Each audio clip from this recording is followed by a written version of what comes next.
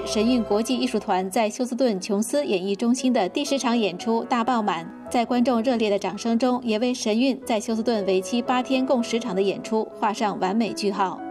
神韵以中国古典舞、现场音乐伴奏、歌曲以及独家的动态贴幕效果，引领观众徜徉于璀璨的中华5000年神传文明，启迪人的智慧，让观看演出的休斯顿主流社会精英赞叹不已。I would have a hard time describing it. It's so beautiful. I have not seen them use the graphics like they did on the back before, and I thought that was very well done. A lot of the flowing costumes there, I hadn't seen that before. That's really pretty cool. I'm taken with the artistry and the technology and the beauty of the dancers. They're so athletic and talented. The stamina of these dancers is amazing. They are really into what they're doing. Choreography is amazing. The unity, very good. Absolutely. Yes. Oh my goodness, just the amount of respect that we have for, as Paul mentioned, the discipline, the hours. I mean, I can't even imagine how many hours went into the practice. The colors are great. You know, it just very appealing to the eye. As a designer, like the colors are just amazing. I can't keep my eyes off of it. And the great music scoring. I'm a musician, and so I'm really enjoying the live orchestra tonight as well. The music kind of relaxes you.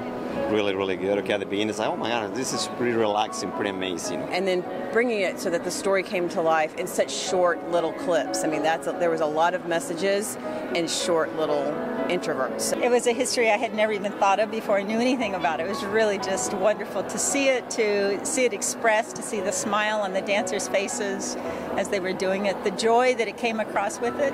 A beautiful, beautiful spectacle with a very sweet and deep meaning.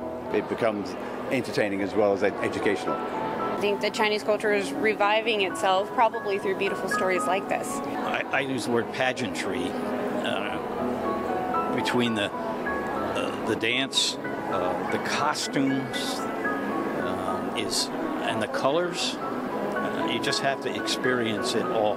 The combination of all of those put together that really is almost kind of a moving, inspiring piece of art. It's just been spectacular tonight, so bravo and congratulations. Appreciated everything that they did.